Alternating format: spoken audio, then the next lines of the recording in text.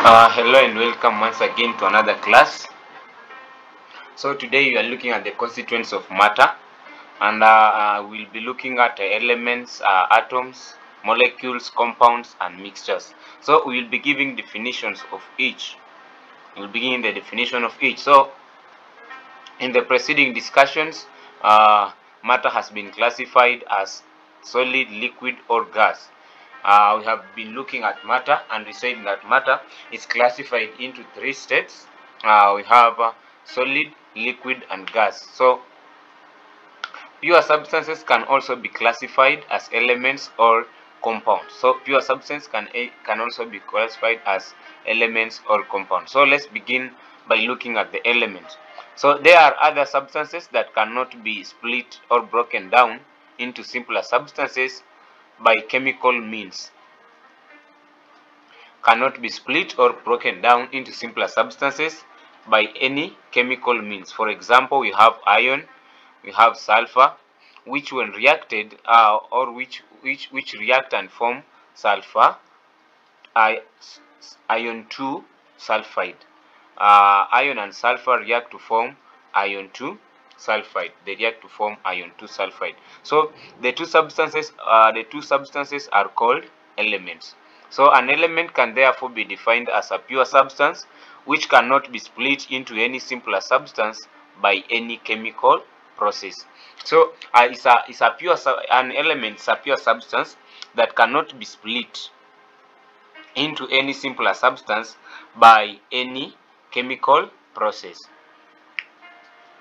There are about 118 known elements, where about 90 of them occur naturally on the earth and its atmosphere, while the rest have been made in the laboratories. So we are saying that we have 118 known elements, and about 90 of these known elements they occur naturally, and the remaining 28 they have been made in the laboratory. So most of the elements can be classified as metals or non-metals. So we are saying that metals can be classified as elements can be classified as metals or non-metals, and all metals except mercury are solids at room temperature. So elements is classified further into metals and non-metals, and we are saying that metals are all solids except mercury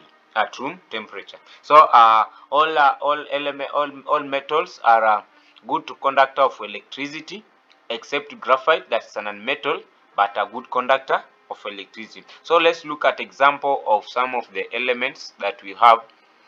Now we are grouping them as metals or non-metals. So for the side of metal, you have sodium, we have magnesium, we have calcium, we have zinc, we have iron, we have lead, we have copper, we have silver, we have gold, we have platinum, we have tin, we have barium, we have beryllium, we have mercury, we have uranium, we have cobalt, we have chromium, manganese, and then finally we have aluminium.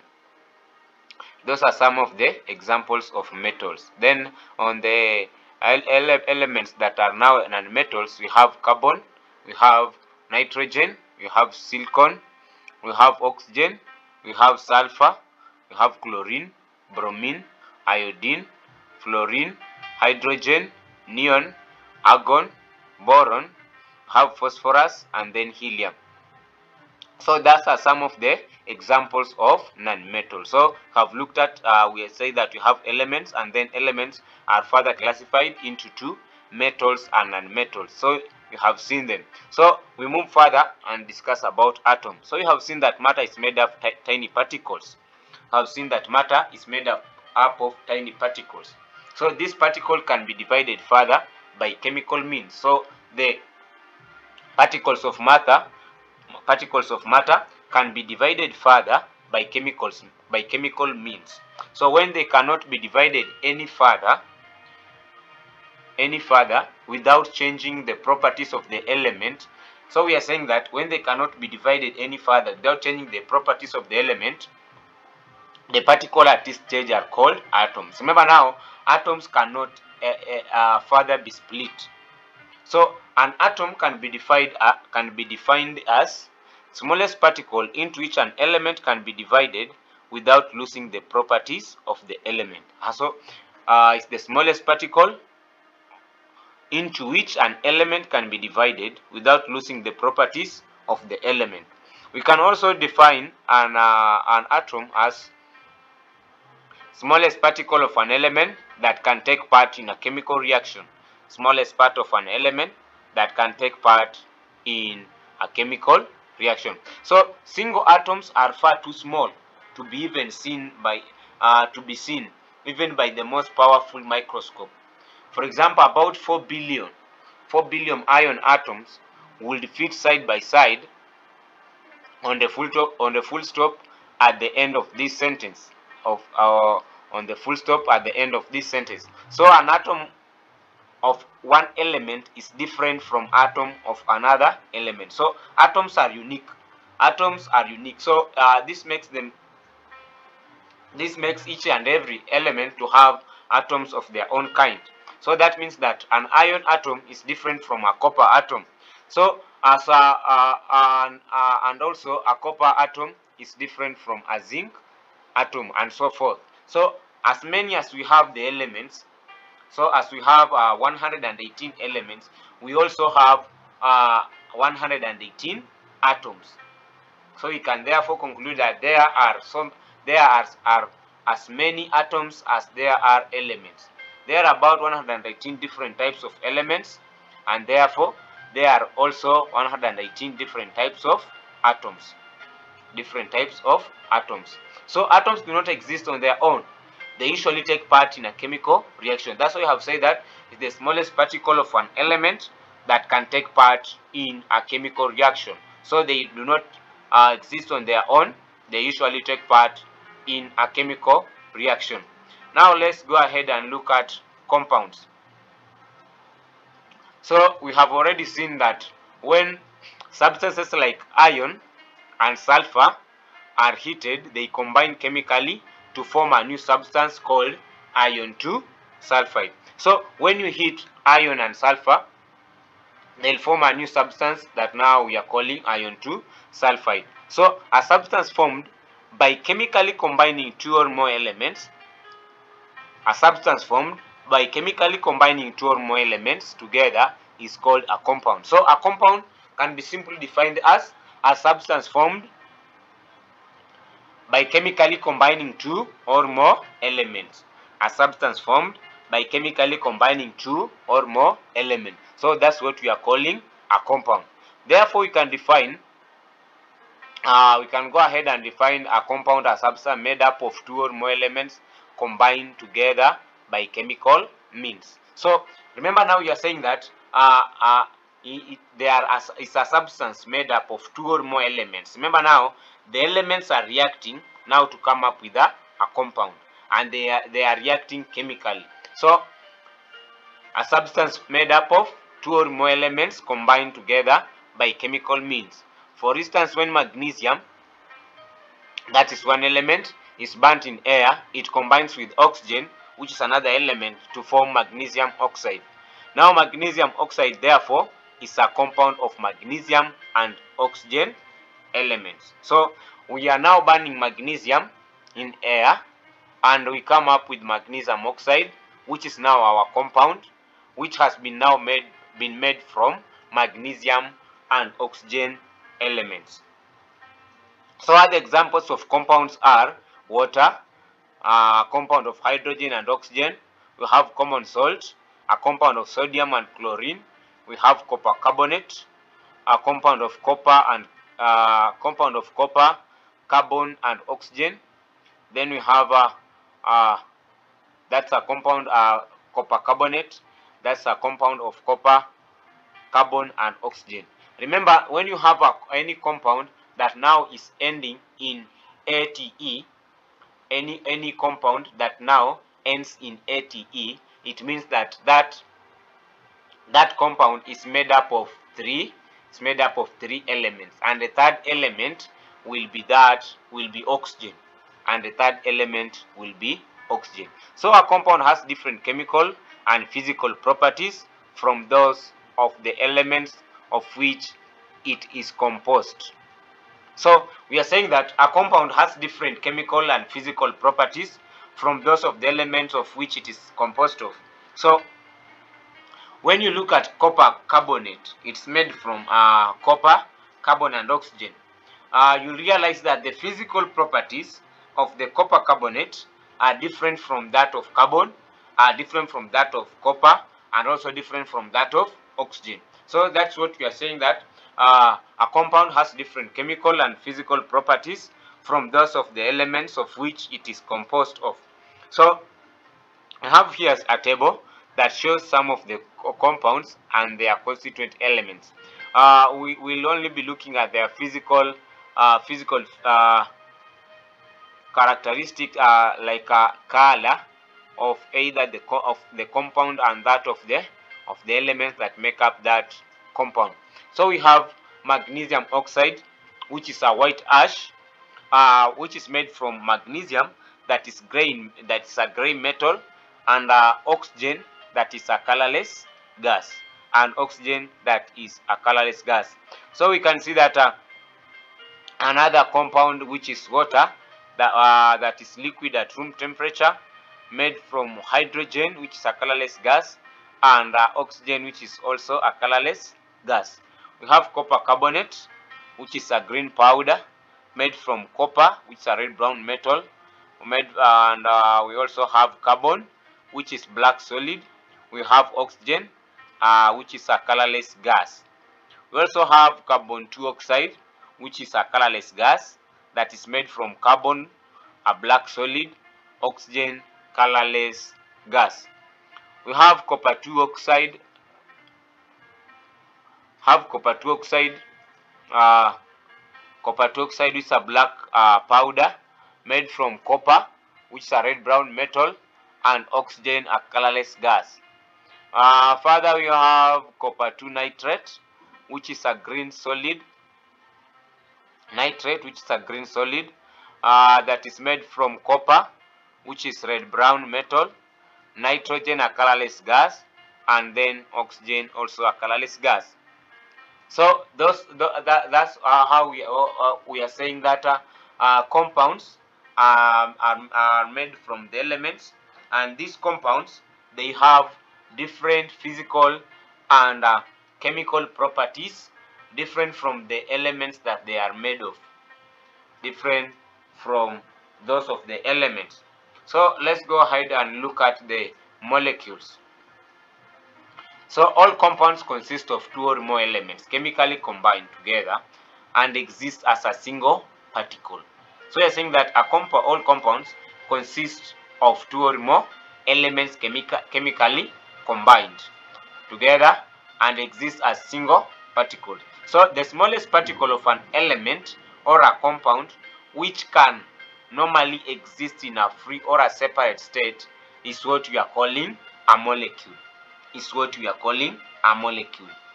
Smallest particle of an element or compound which can exist in a free and separate state is what we are calling a molecule.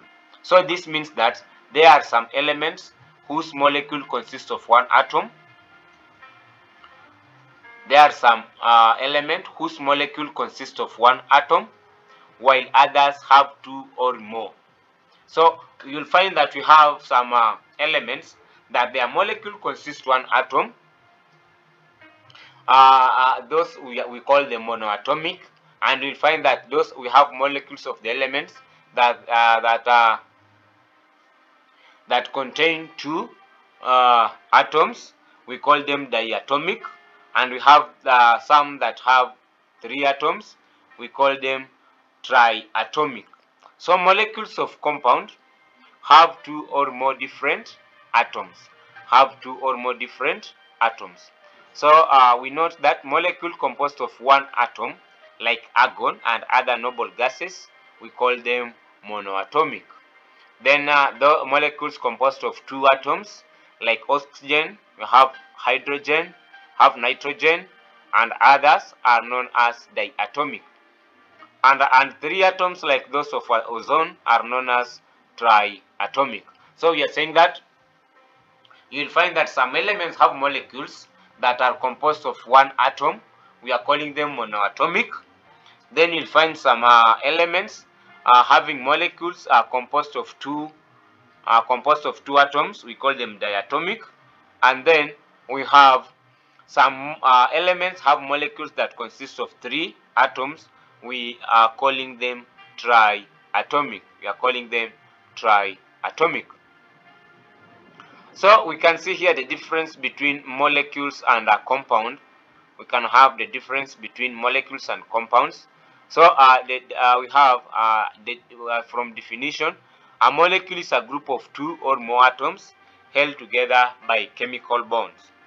A molecule is a group of two or more atoms held together by chemical bonds.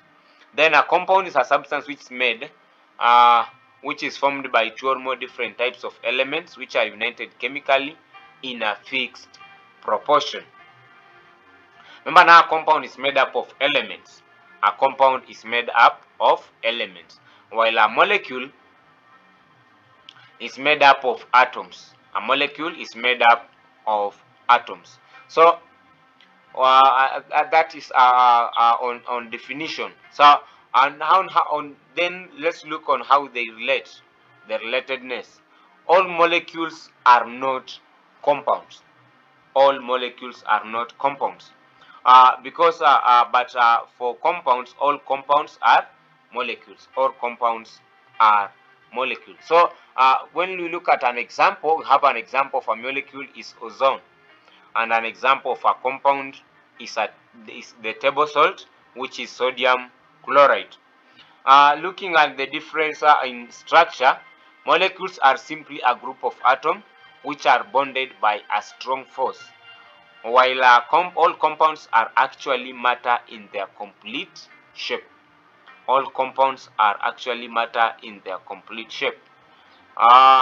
Looking at the now visibility, a molecule cannot be seen with the naked eye as they are at the atomic level. So a molecule cannot be seen with the naked eye, but a compound can be easily seen with the naked eye. We go further and look at mixtures. So we have learned about different methods of separating mixtures. So a mixture is formed as a result of bringing particles of different substances into close contact with each other, so without chemically combining them. So we are saying that a mixture is formed as a result of bringing particles of different substances into close contact with each other without chemically combining them. So a mixture, we can say that maize and beans is a mixture. Because they are not chemically combined.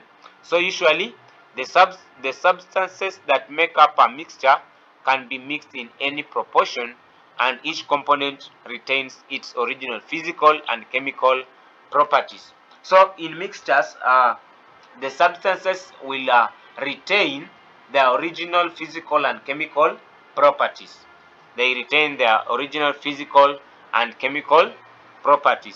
That which is opposed when we look at compounds. So a mixture therefore shows the properties of its components. For instance, a mixture of sand and salt has the properties of both sand and salt. So we are saying that a mixture shows the properties of its components. For instance, a mixture of sand and salt has the properties of both salt and sand. Similarly, when looking at the sugar solution, which is made up of sugar and water, has the properties of both sugar and water. So a mixture may contain elements or compounds.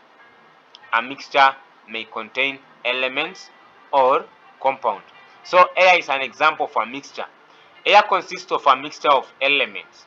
We have nitrogen, you have oxygen, and then you have noble gases. And the compounds, we have water, we have water vapor, we have carbon dioxide.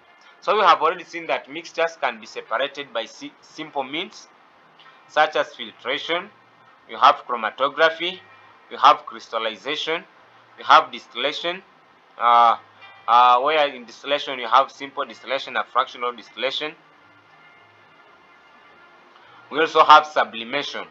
So we saw earlier in this unit that a compound also consists of more than one type of substance. A compound is composed of more than one substance.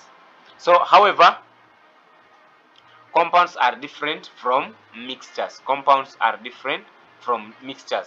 So we learned that ion filings and sulfur can be separated by physical means using a magnet. They can be separated using a magnet. That's a physical means. This is possible because the two elements were not chemically combined.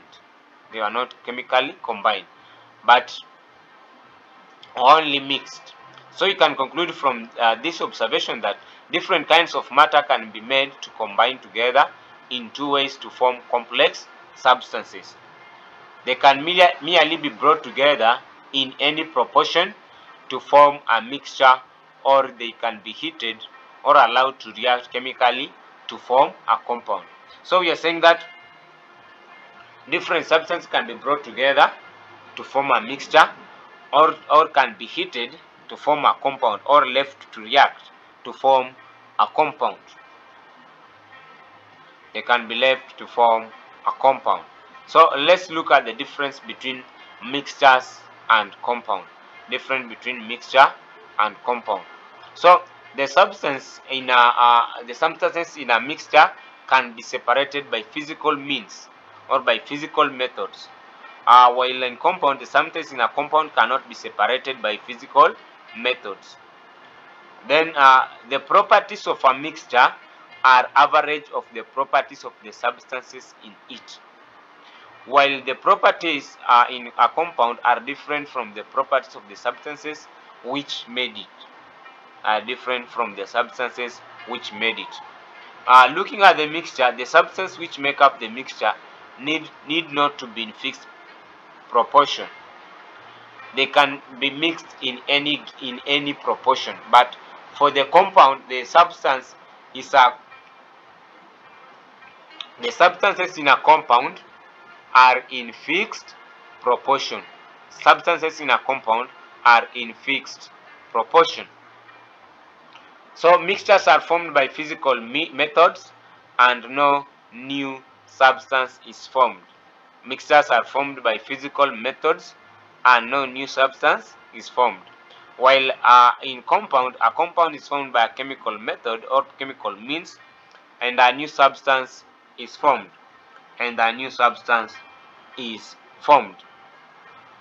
So when we look at mixture, no energy, heat or light is liberated out or absorbed during the formation of the mixture. While in compounds, energy, that is either of heat or light, is liberated or absorbed during the formation of the compound. So while forming a compound, we'll have energy that is either given out or absorbed. Let's go ahead and discuss about chemical symbols. So in chemistry, names of elements are written in shorthand form known as chemical symbol. So the shorthand method that now we are using to write the names of elements, we are calling them chemical symbol.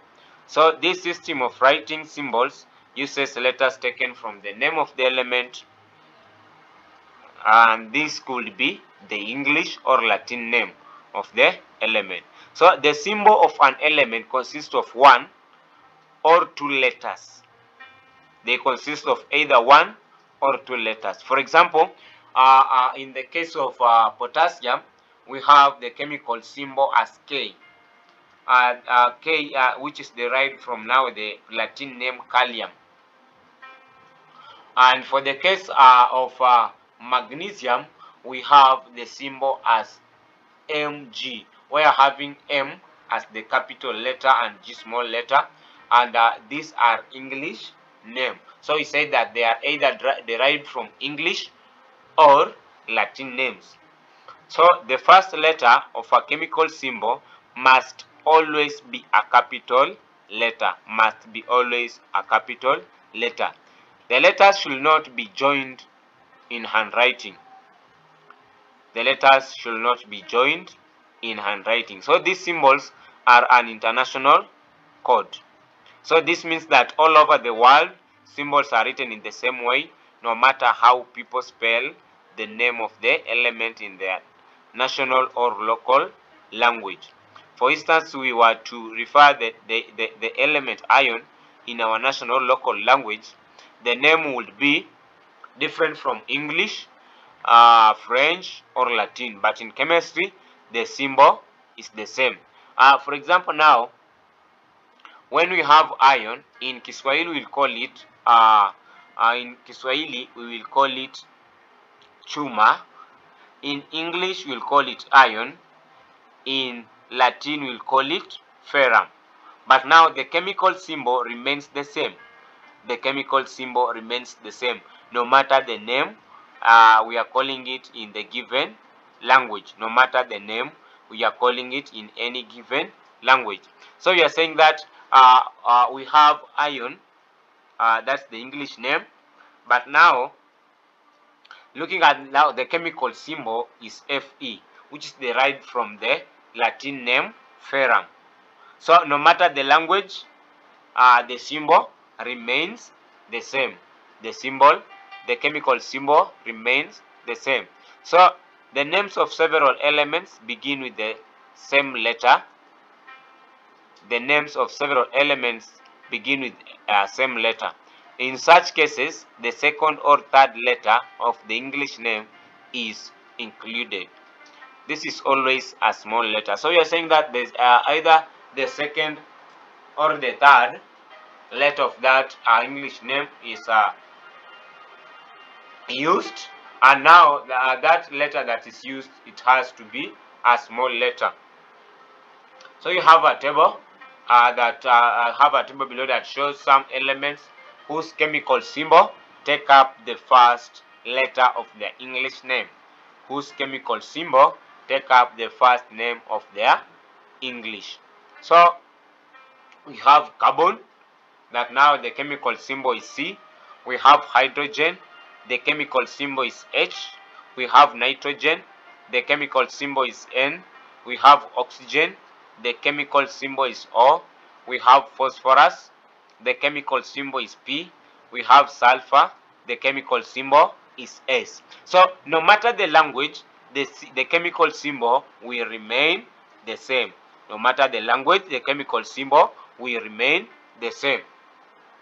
So we also have a table that shows element whose chemical symbol use two letters from the English name of the element. Now, before we have seen that we have elements which only use the first letter of the English name.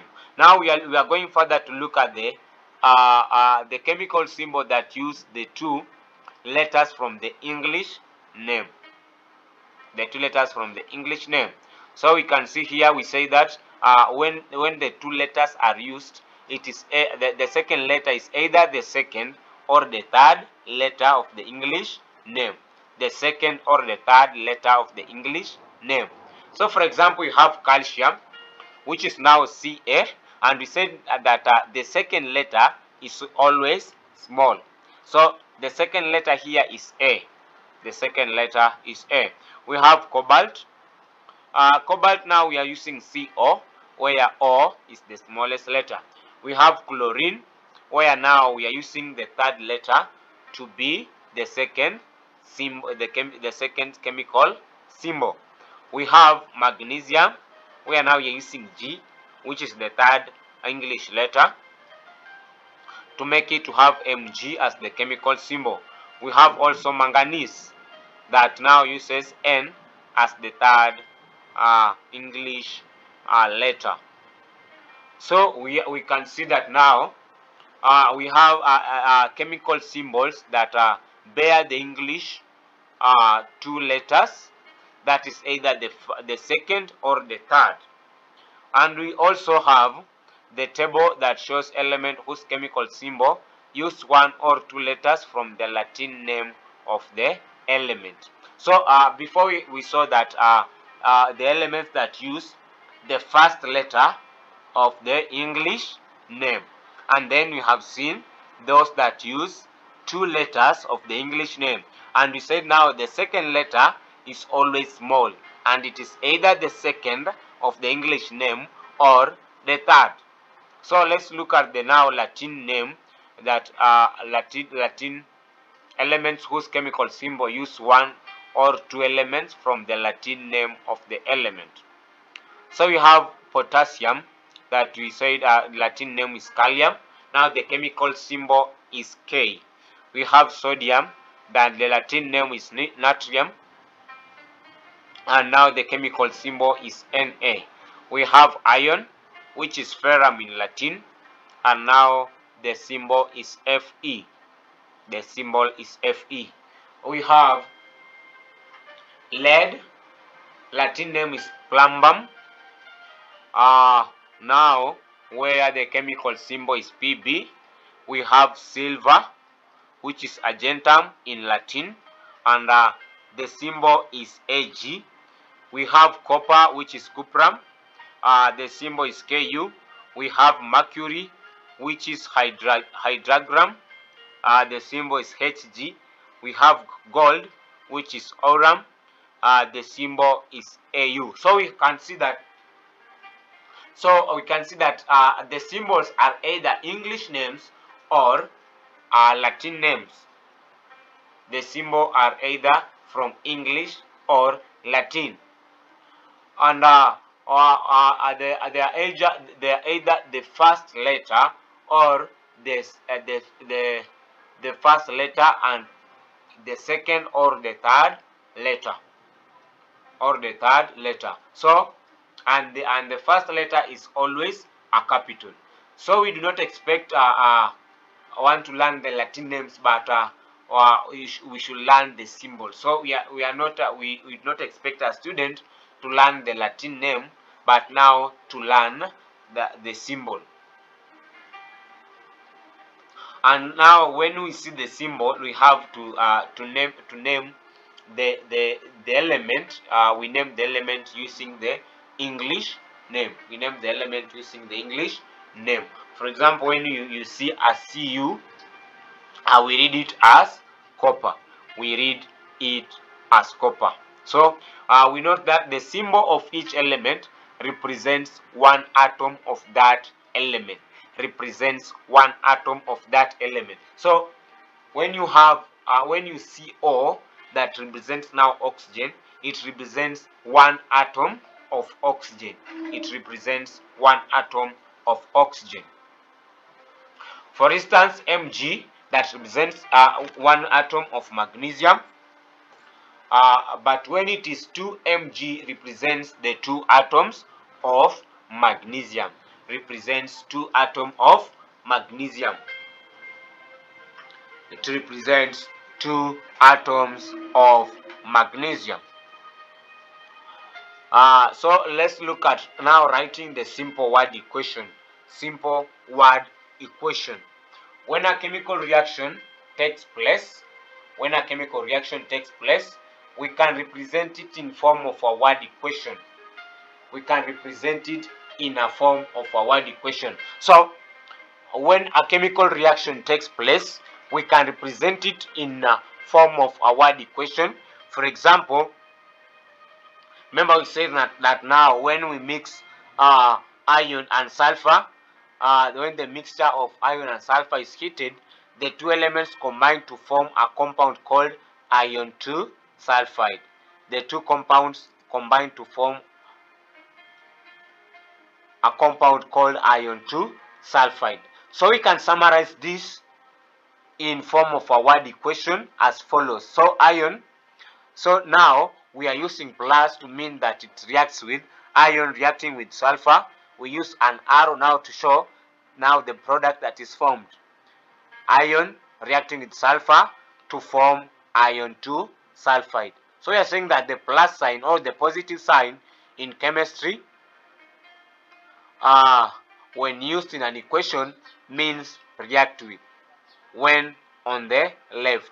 So we are saying when the addition sign or the negative or the positive sign, the addition sign or the positive sign, when it appears on the left side,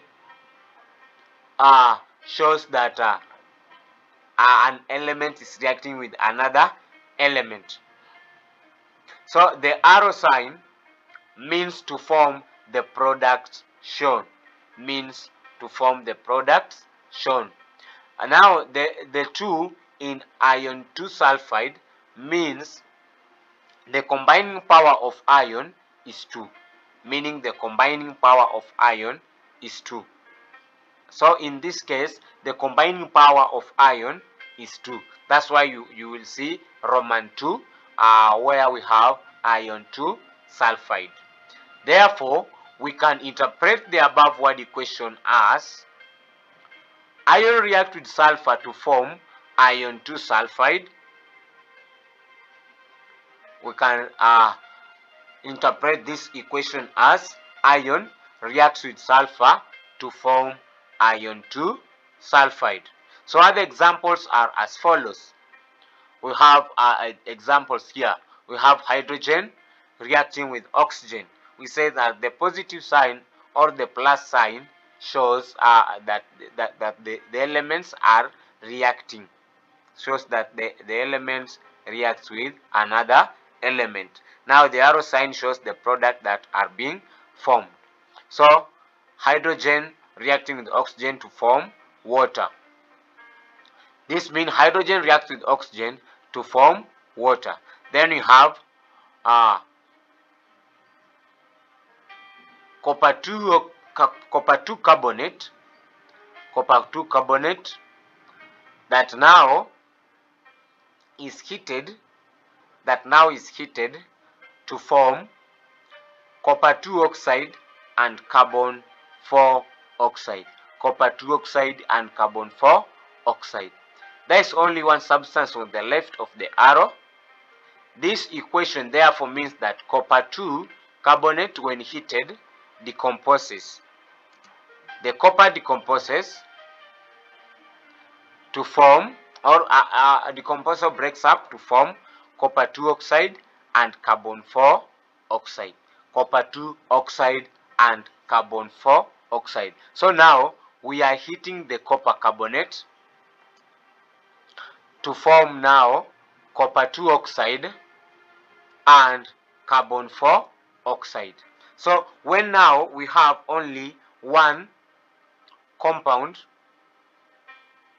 on the left of the arrow, when there is only one substance on the left of the arrow, this equation means that now the substance on the left is being subjected to heat. And that is being subjected to heat, it decomposes or breaks up to form other substances. So in this case, now copper has decomposed to form, now copper carbonate has decomposed to form copper 2 oxide and carbon 4 oxide So we can write it, we can now we can also have another equation. We have hydrated copper 2 sulfate,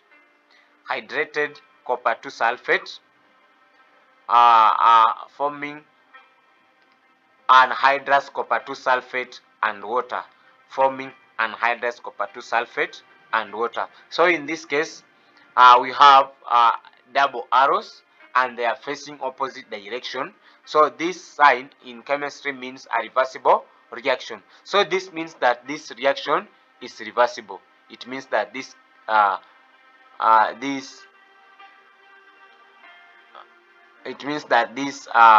reaction is reversible. So the reaction between,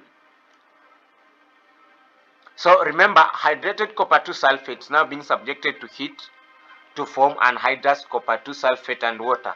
And when we react water with anhydrous copper 2 sulfate, will again form hydrated copper to sulfate. So this reaction is a reversible reaction. When you have two arrows that face opposite direction, it shows that the reaction is reversible. So the reacting substances are called reactants. Now, what are on the left? They are called reactants. On the left, you have reactants. That are on the left. Reactants are on the left of the arrow, and products of the reaction on the right. Then the products of the reaction are on the right of the arrow.